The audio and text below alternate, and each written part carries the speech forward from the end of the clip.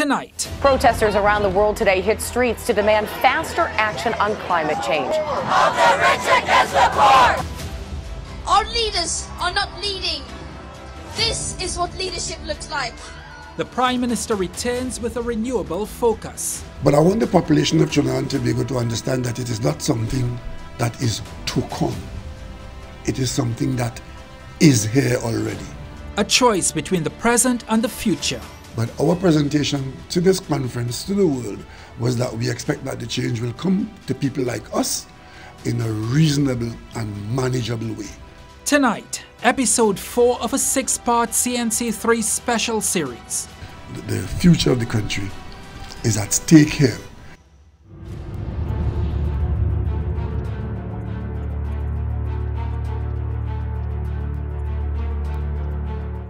It's the week where the rubber hits the road. Major decisions are already being made at the COP26 conference, some of which will have an impact on Trinidad and Tobago. Good evening, I'm Ryan Beju. Welcome to the beginning of our final week of special coverage of the 26th Conference of Parties taking place in Glasgow, Scotland. Prime Minister Dr. Keith Rowley returned home from the conference on Saturday night and hosted an hour-long press conference at the airport. Now, remember last week I spoke about the delicate balancing act between lives and livelihoods in the operation to reverse climate change.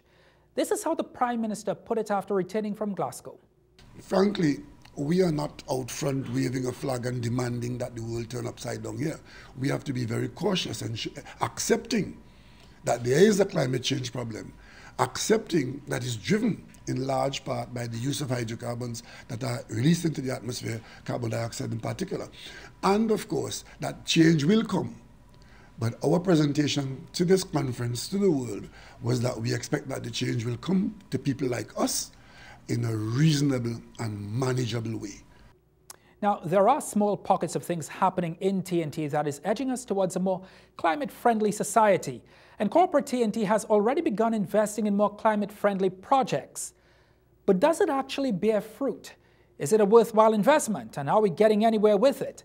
Earlier today, I sat down with Republic Financial Holdings Limited CEO Nigel Baptiste, whose organization has already started taking a climate-friendly approach. Mr. Nigel Baptiste, thank you very much for accepting our invitation. Thank you, Ryan. So Republic Bank has made a significant sum, set aside for green projects. Have your customers, been interested and shown interest in having some of these projects, developing some of these projects, utilizing this fund? Thus far, the main interest has really come from our clients in Barbados, where we have been able to finance 2 projects, one dealing with a wind farm and the other dealing with a solar project. Why did you guys see it necessary at Republic Bank to start this fund at this stage? I think it is a combination of factors. Roughly a year or 2 years ago, the bank recognized that something different needed to happen in that entire environment, social and governance space. And in our research, we recognized that a number of leading financial institutions had in fact signed up to a UN initiative called the Principles of Responsible Banking. And so Republic Bank went in September of 2020, we signed up for that Principles of Responsible Banking. And since then, we have been exploring ways that we could bring those principles to life for our clients.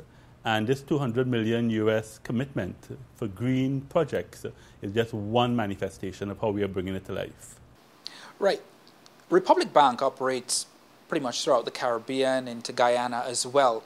Have you seen from your experience, that climate change is affecting things, perhaps how Republic Bank tends to lend money?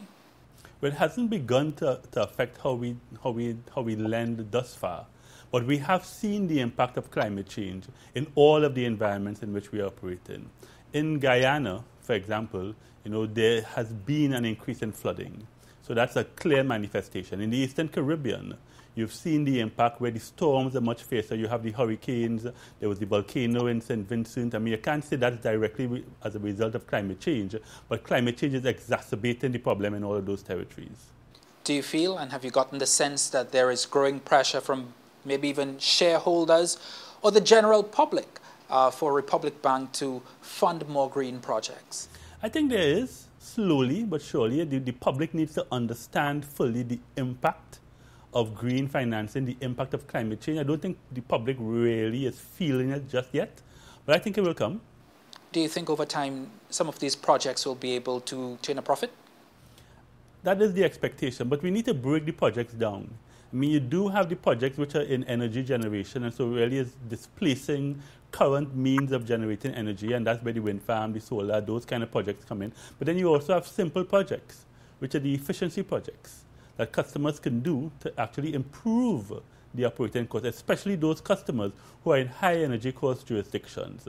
And you have a third type of project, which is the electric vehicles, which also reduces ongoing operational costs for individuals. Once people kind of begin to realize that, I think that all those projects will be profitable.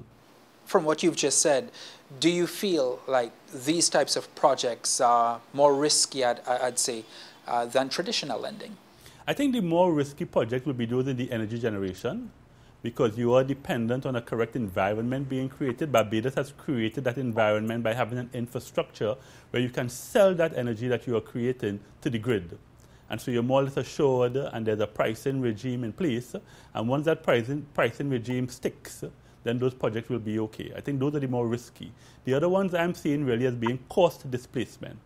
And once clients understand the extent of the cost that is being displaced, it really will be quite successful and much less risky. The money that has so far been set up, is this a revolving? It's 200 million US. It's not revolving as yet because we haven't really used that much of it. I hope it becomes something where the bank has to refresh its commitment sooner rather than later. I'm saying that right now it's 200 million, and hopefully in the future, if it is used properly, it can be renewed. Does the bank feel that it can perhaps better its return on this capital? I think it depends on how you define return. I mean, we are looking at this as a very, very long-term investment. And so in that respect, yes, because Republic Bank has been around for 186 years, and we hope to be around for another 186. And we can only be around if the world is around. How do you think banking, especially when it comes to local banking, is going to change in what is being deemed a decisive decade in our country? And we're talking again in the environmental space. I think all of the banks are going to start promoting energy efficient lending. All of the banks are going to start promoting lending that helps to displace current ways of generating energy. So I think it will change significantly over the next 5 to 10 years. Do you think our population, your customers, a lot of your customers from this population are adequately prepared for the changing scope of banking in this country? Again, if we're talking about in the energy area, the customers don't really appreciate, I think, as yet, what the climate change impact on them will be. I think once they do appreciate what it will be, they will see the benefit of the change. You say that.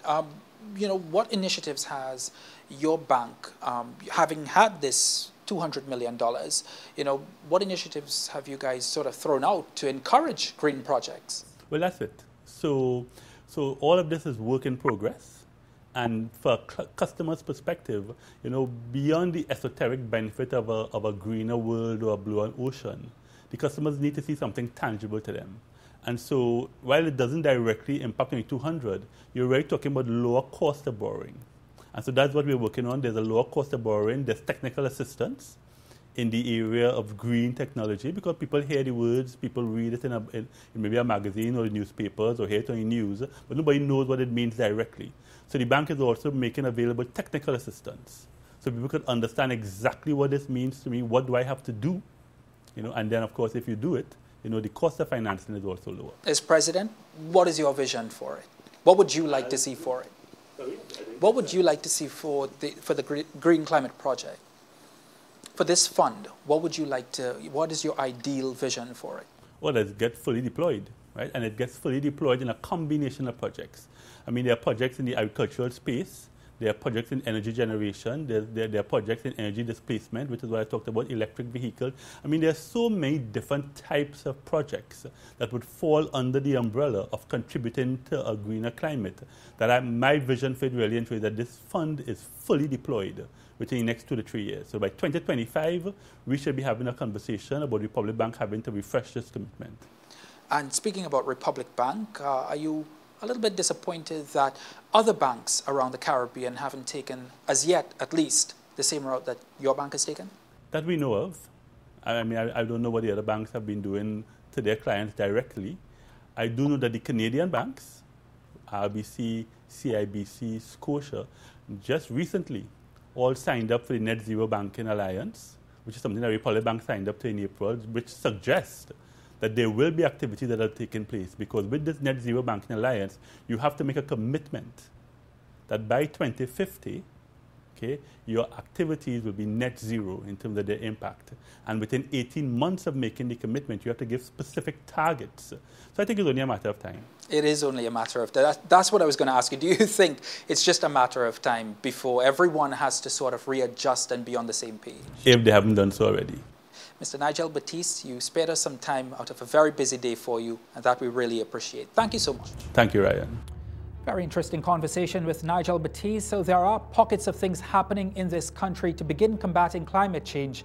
The challenge now is, how do we get more people involved and how do we get more people aware?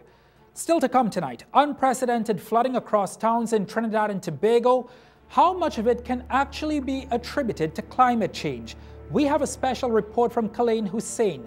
And later, we go to Glasgow, where TNT journalist Zico Kozia is there for the COP26 conference.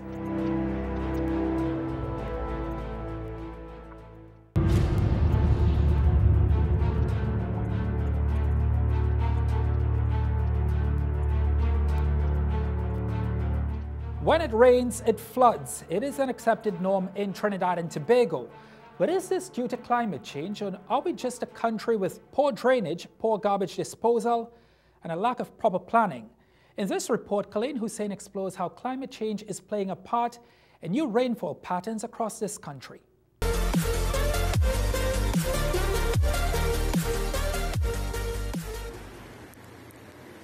In the last month, there were parts of Trinidad flooding, but it didn't take days of rains to cause rivers to overtop. Was this climate change or just floods in a flood-prone area? Scientists are observing changes in the Earth's climate in every region across the globe. For the Caribbean, the latest report from the Intergovernmental Panel for Climate Change had several major findings.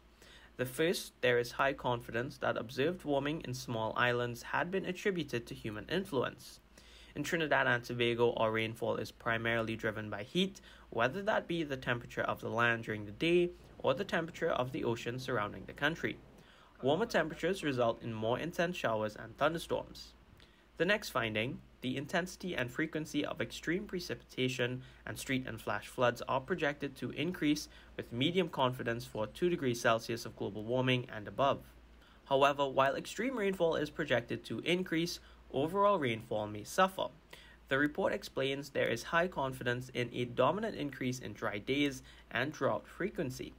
For the Caribbean region, the declining trend in rainfall during June through August will continue in the coming decades, particularly if global warming reaches 2 degrees Celsius and above. For Trinidad and Tobago, the impacts of climate change have made itself known in the last 2 decades. In 2018, one of the worst floods in modern history affected up to 80% of the country. 2 years later, water levels in the nation's largest reservoir, the Caroni Arena Dam, reached its lowest ever recorded.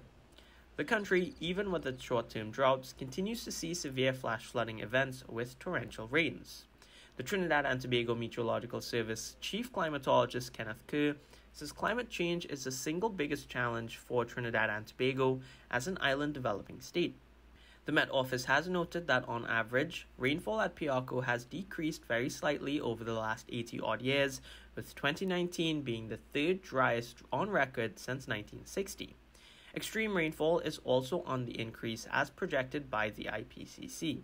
Kerr explained that a larger percent of rainfall at Piarco has come in the form of intense precipitation in recent years. According to Kerr, 6 of the highest top 10 years for the highest one-day maximum rainfall totals at Piarco have occurred since 1990. With more intense, short-duration rainfall, severe street and flash flooding events will become more common. With more torrential rainfall and a limited capacity drainage network, very little can be done to prevent watercourses from being overwhelmed. Unless significant capital is expended to address and maintain the nation's watercourses, a spilled bucket of water could still be enough to cripple a city.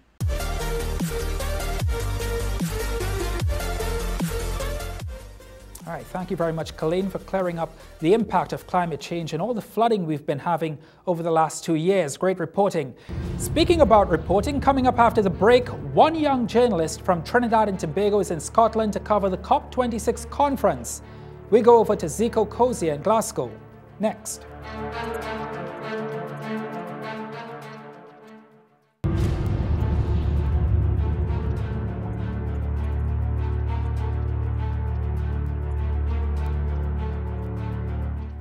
It's the most important meeting in the history of our planet. The world is teetering on the brink of a calamitous precipice, one in which there will be no coming back for future generations. It is the decisive decade to reverse the course of climate change, and it is the start of a decisive week in Glasgow. TNT journalist Zico Cozier is in Scotland participating in a fellowship program for climate journalists. He joins us now live from the conference. Zico, thank you so much for joining us. Hey Ryan, thanks for having me. So what's it been like covering the conference so far for you? It has been extremely challenging, but also really invigorating. Like you said, what happens here at COP26 is of great significance to everyone around the world, but especially to us in Trinidad and Tobago, as we live in a small island developing state. And I can tell you upfront that there's a lot on the line for small island developing states at this COP in particular. Wow. We were talking a little bit off camera about the concerns some journalists have not being allowed in the negotiations and the decision-making meetings. How major and how big of a concern is that? Okay, so SIDS, small island developing states, have been disproportionately affected by the pandemic. And of course, living in a small island developing state, you're already on the front line of the climate crisis. Right? What makes the climate crisis so dangerous for us in small island developing states is the fact that as a small island, one Category 5 hurricane can wipe out your entire island. So when you add on top of that the effects of the pandemic, and you have little islands like Barbuda and Dominica that are still trying to recover from hurricanes that happened 3 to 5 years ago, and you have economies that are destabilized, you have a lot of difficulty being able to access something like COP26. If you look at the Pacific Islands, which is also small island developing states, some of them were not even able to send full delegations. So on top of actual national delegations coming to COP26, there's a lot of civil society representation, and youth representation should also be here at COP26. They pay a lot of lip service to giving everybody a seat at the table, making sure that underrepresented voices should be heard, right? But this particular COP, despite being touted as one of the most inclusive in history, the reality is that it has been quite the opposite. Many people haven't been able to make it here. 20,000 people have come, more than 20,000 people have come to COP in different capacities, but many of the people who are supposed to be having a say, who are living on the front line of the climate crisis, they're just not represented here at this particular COP. So your question about you've been laser focused. I'm glad that you said that, because you've been laser focused in on SIDs, small island and developing states. Do they have a voice? Do they have a seat at the table? So to tie back to what I was saying before, right? Journalists can not enter some of the meeting rooms where the negotiations are taking place. But normally observers, who are people who come from civil society, NGOs and whatnot, they can normally enter, and journalists depend on these people as sources to be able to report. And because of COVID restrictions, they've limited the amount of observers into many of these meetings to just 4. So it has been frustrating. Many veteran journalists are saying that this is one of the most challenging COPs ever to cover. And moving on to what you were saying now about small island developing states, is that there's a lot on the line for us, and the atmosphere right now is one of concern. Week 1 did not go well for small island developing states. And like you said, many have not even been able to be present. Some countries had to send reduced delegations due to COVID restrictions, expenses, just the logistical challenges of coming here. Every morning we are doing COVID. We have to do rapid testing just to enter the venue. It's been one of the most challenging COPs in history. Wow. And the agenda is twice as big as usual because there was no COP last year because of COVID. So there were efforts by the COP presidency to get people here and to put safety protocols in place. But of course, with the monumental task ahead, it quite simply just has not been enough.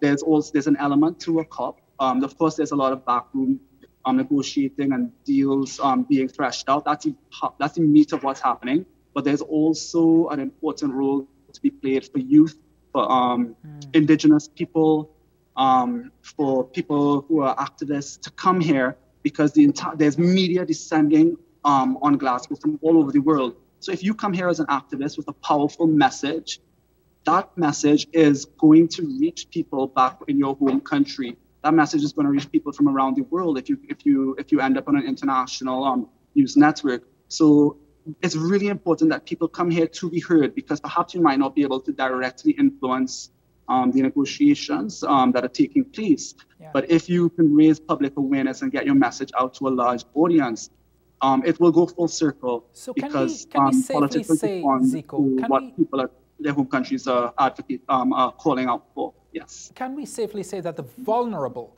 the most vulnerable in this climate crisis that we are facing, have a voice at this summit?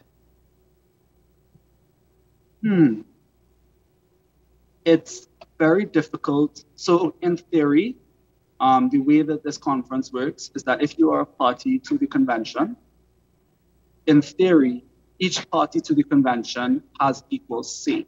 But in terms of, in practice, how things unfold, obviously certain parties come into these negotiations with a much stronger position. And that's also true because the most vulnerable groups have a lot more to lose. So to understand how the scales are not balanced, what you're looking at is a situation where the G20 nations are responsible for 80% of greenhouse gas emissions in the world, whereas us small island developing states collectively, that's all the Caribbean islands, plus Pacific islands, plus some other small island developing states from around the world. Collectively, all small island developing states emit just 1%, less than 1% actually of greenhouse gas emissions. So we as small island developing states are coming into these negotiations asking people for a lot because other people's actions have great consequence for us. So it's really hard to negotiate and bargain when you are asking others, this is what we need to survive. Yeah. And other developed nations, for example, are coming in from a different perspective. Yes, climate change is a threat to them, but the threat that they face is less imminent, it's less urgent. And of course, their countries are more resilient. Because like I said with Barbuda, which had to be entirely evacuated in 2017 after Hurricane Irma, that's an entire island wiped out by one hurricane. Yeah. A larger country, just because of land mass, because of size, the ability to bounce back is a lot stronger. Because if you get hit by an extreme weather event in one region, you have the ability to support that region internally from within your country. I'm just running out of time here, Zico. Yeah. But if I could just quickly ask you, there have been a lot of protests around Glasgow. People from all over the world have descended on Glasgow just to protest, to demand climate action. Has that had any impact on the summit itself? So, like I said, I believe it's really important that young people, activists, indigenous people, people living on the front line of the climate crisis come to Glasgow and future COPs, because we're not leaving COP26 with a comprehensive deal that's going to put us back on track to 1.5 degrees Celsius. That's not possible at this point. But it is important that at future COPs that these people continue coming and continue having their voices heard, because you might not be able to directly influence the negotiation as it takes place. But by coming here and using the platform that is created when the journalists descend on one location from around the world to focus specifically on climate change, what you do is you put your message at the forefront. You get it out to people, because if everything goes full circle, politicians respond to what people back home care about. So if you get a large platform and you can raise awareness in your home country, if you can raise awareness from around the world, if you can get people to care, then you will force a response from those who have the power to make a change. Certainly. So, Zico Kozia, thank you so much for taking some time out from the conference. We can see in the background where you've been stationed and working at the Conference of Parties 26 in Glasgow. Please keep in touch with us, and we really appreciate you taking some time out to chat with us. Thank you. All right. Zico Kozia, TNT journalist. Now, I also want to say thank you very much for your company and what is the start of a decision-making week in Glasgow. We'll have all the major decisions that are made and what they mean for Trinidad and Tobago and the Caribbean. We'll be back on Wednesday night for another episode of COP26 Now or Never. Until then, have a good night.